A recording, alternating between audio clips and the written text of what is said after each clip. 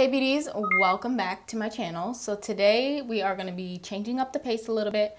I'm excited because we're going to be sitting down, talking and chit-chatting a little bit, but we're also going to be doing something I've never really done on my channel before. Today we are going to be doing an anti-haul as well as my wish list. I decided to incorporate that in today's video as well, so I hope you guys enjoy it. This is a change of pace for me. It's something different. I've seen these videos many times before, but I've never really done them myself. I just feel like now is the most appropriate time to do so. A lot of us aren't out buying makeup, and I could understand because makeup isn't necessarily a priority right now, but I decided to do this video because I figured I would give you guys an insight as to the things that I'm planning on purchasing and the things that I have no interest in. Nothing personal against the brands, of course, and if you guys want to purchase these products, that is okay as well. As we all know, we all differ in opinion when it comes to makeup or anything else for that matter. So with that being said, we are just going to jump right into today's video. So I have my phone and I'm ready to start. Now I have seen a video or two, on anti-hauls, but I've never really got into them like that to kind of know exactly how you're supposed to do it. So I'm going to kind of do this my own way and just take my own take on it. I'm going to go into both the Sephora app and the Ulta app, and I'm going to talk about 10 items from each just because I don't want this video to be too long. So we are going to start with the Sephora app, and the first thing on the list is the ABH Norvina Pro Pigment palette. This is the volume 4 palette and it does retail for $60. Now the colors in this palette are very beautiful. They scream spring and possibly summer, and I think it's a great palette. ABH shadows are one of the best high-end shadows in my opinion. I love their palettes. They did have some mishaps along the way, but that's with any brand. But this palette does look promising, so I will be putting this first product on my wish list. Now, I have to be really interested and invested in a product or brand for that matter to want to spend $60 on an eyeshadow palette realistically, like just being honest. But I do love ABH shadows and I really love the color story in this palette. Then we have the Charlotte Tilbury. This is their mini Pillow Talk lipstick and liner set. Now, first of all, it's mini. Second, it's nude. And I have tons and tons of nude lipsticks and lip liners for that matter. And I just honestly don't need or necessarily need any more. So I'm not gonna spend $20 on a mini.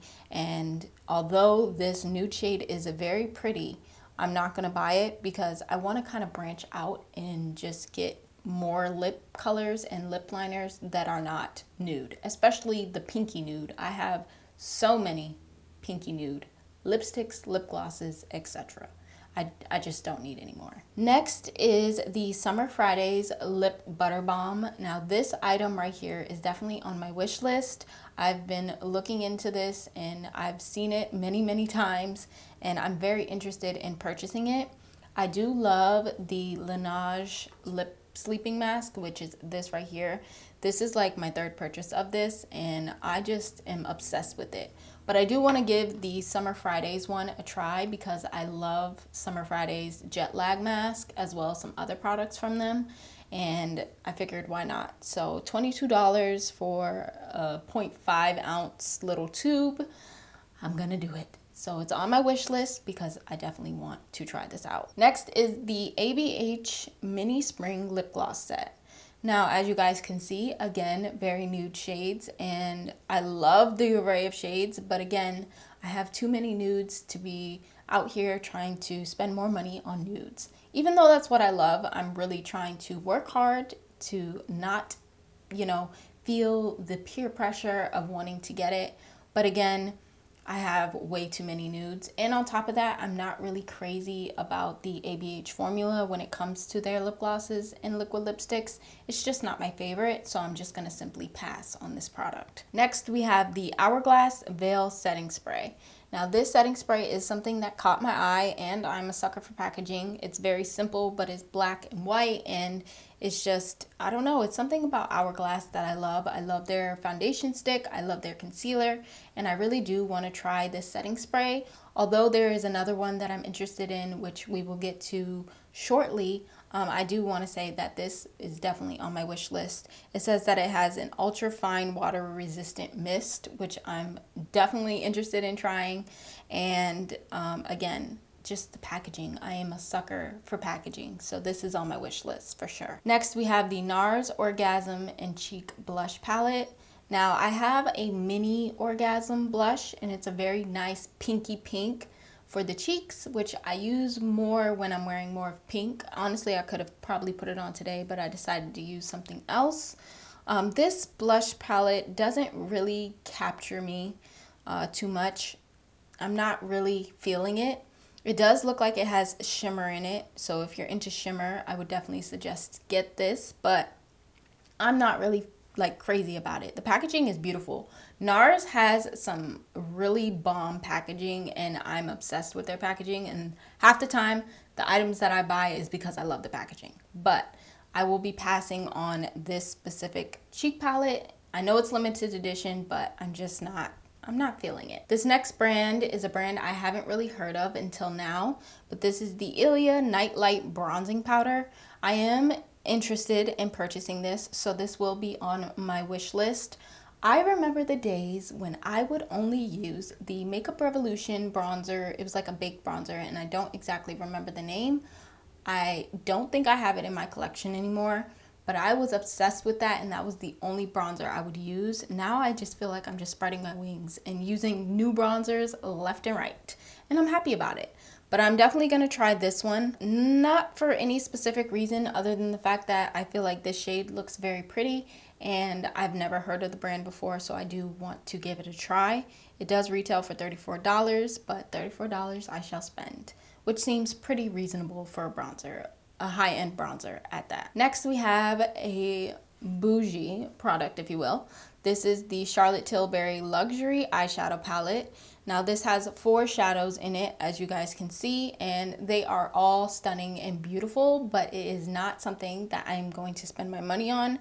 I don't buy Charlotte Tilbury anything, not for any other reason other than I just don't feel the need to spend that much money on makeup when you can find more affordable products that are similar, may not be exactly the same, but similar for a cheaper price point. So I'm just simply going to pass on this palette. Not only that, but it also has a lot of like neutral nude gold bronzy tones, which I am attracted to, but again, I have plenty in my collection, so there's no need for me to buy even more. So I am going to pass on this. Next, we have NARS. Again, NARS has some bomb packaging, and I do love the packaging of this right here. This is the Laguna bronzer, and it is a powder bronzer, but it has a gold spray on the bottom portion of it. Now, this is a jumbo size, and it does retail for $45. Although I love NARS and I love the Laguna bronzer, I'm not gonna be purchasing this one because I'm kind of afraid of the gold's overspray on it. I feel like it's gonna be more of like a shimmery bronzer, but it's also gonna like be like chunks of glitter. I mean, obviously I don't know because I've never used the product, but I'm not gonna go spend $45 on a bronzer that I'm not completely sure about. And especially now where we can't swatch things or try things in store, it makes it that much more harder to decide or to gain the strength to want to buy something like that, if that makes sense. Like, no, I'm not gonna do it. So I'm simply gonna pass on this. Although it looks pretty, I'm gonna pass. Now for the last 2 products from Sephora that are new. I have both from the same brand, Fenty Beauty. So the first one is her Cheeks Out Freestyle Cream Blush. Now I have seen reviews on this and I've seen people use it because, again, I've taken my time and I haven't purchased it yet, but I'm very interested in trying out these cream blushes. There's actually a few shades that I want to try. She does have quite the selection. One in particular is the one you guys see right now, which is Fuego Flush. I'm definitely interested in trying that one. I love me like a nice orange toned kind of blush, and from what I've seen, it's not as harsh on the skin as it is in the pan, so I'm definitely interested in trying out that. Also, I've kind of come into using cream blushes a little bit more ever since my drugstore find when I tried out a drugstore cream blush, so I'm kind of into cream blushes now. So that's like a thing for me. So it's definitely on my wish list. And also on my wish list is the Fenty Beauty What It Do Makeup Refreshing Spray. So I'm definitely going to be trying that out as well. I heard it smells really good. I heard the mist is very fine.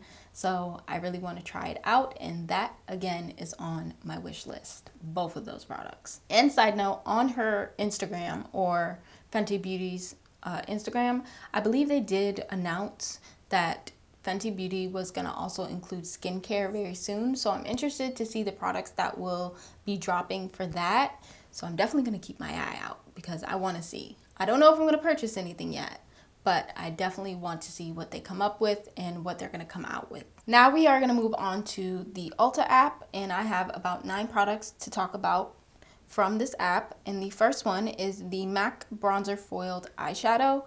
Now this right here, the image itself looks, it doesn't really look that impressive, to be honest, and I don't really know what they mean by a bronzer foiled eyeshadow. I know the eyeshadow is obviously foiled in some way, but what does the bronzer part have to do with it? Is it a bronzer, or is it an eyeshadow, or is it a bronzer shade that's an eyeshadow? I don't know, but I'm not really interested in it. It doesn't really capture my eye. The one that we're looking at right now is called Golden, and it doesn't really look golden to me. It looks more bronze than anything. But again, I will be passing on this item right here. Next, we have the Tarte Confessions of a Man-Eater Eye and Cheek Palette. I do have the Man-Eater palette, which I do love, and I love to use one of the shades in that palette for my brows from time to time. But this palette right here does not seem interesting whatsoever, so I'm definitely going to pass on this. It just, I don't know, it doesn't speak to me. Again, like I said, I do own the original like Man-Eater palette, but this one right here, I'm not feeling. So the next product is from Buxom. It's their Staycation Vibes Primer Infused Bronzer, and it retails for $28. Now this is something I am interested in just because of the primer infused part. I definitely want to give this bronzer a try. I know I have a bronzer already on my wish list, but I'm going to add this one as well. And the one that we're looking at is Golden Bronze. And I think that would be the better shade for me because I think the other one is a little bit too dark. So I want to try this out. I want to see what it's about. So it's definitely going to go on my wish list. Next, we have Tarte's Maracuja Miracle Mist Setting Spray. Now, because I've already got 2 setting sprays on my wish list, I'm not going to add this one because, I mean, I don't need that many setting sprays. I have a few as it is, and adding 3 instead of 2 is probably a bit overboard. So I'm just going to simply pass on this one. Nothing about this really intrigues me anyway, and I much rather prefer the other 2 that I put on my wish list versus this one. But if you're interested in it, it is new and it retails for $23. Next, we have KKW Beauty. I've never purchased anything from her brand as well. I did want to purchase her lip liners, but they were always like out of stock for the shade that I wanted. This is her Forever highlighter. It does look a little light for me, so for that I will pass. I'm pretty sure it will be beautiful in pigment, but again, I just feel like the shade and how it appears like online, just seeing it, it just looks like it's gonna be way too light. I would probably just only be able to use this highlighter for like an inner corner pop or brow bone kind of highlight, but I won't be able to necessarily use it all over my face because it is so light. So I'm just gonna simply pass on it. But we also have from her eyeshadow palette. This is a newer palette. It is neutral tones, as you guys can see.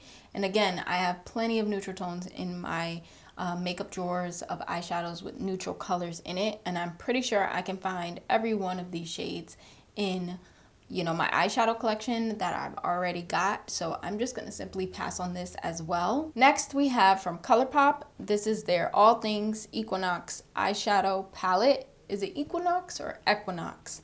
I'm not sure. It sounds better when I say Equinox. But anyways, this is the palette. It's very pretty. ColourPop does have some really bomb eyeshadow palettes. They do have some, like any other brand, that are kind of like a miss. But for the most part, their shadows are on point, especially for the drugstore. I am going to put this on my wish list because I don't have too many purples in my collection. And I really like the array of shades in here. Some pull more cool tone, and that's okay. So I'm definitely going to add this to my wish list because, again, I love ColourPop shadows. Their palettes are very trustworthy, and again, I don't have too many purples in my collection, so why not? I also have here the Honest Beauty Cream Cheek Blush. Again, as I said before, I am getting more and more into cream blushes, so I definitely want to try this out, especially because I have never tried anything from Honest Beauty before, and I think I am going to go ahead and add the Peony Pink, which is a peachy pink, to my wish list because that shade intrigues me most. There are two different shades. There's a neutral pink and then there's the peachy pink, and I love me a peachy toned blush, so I do want to give this a go as well. All right, you guys, so after all of my talking, we are finally finished with today's video.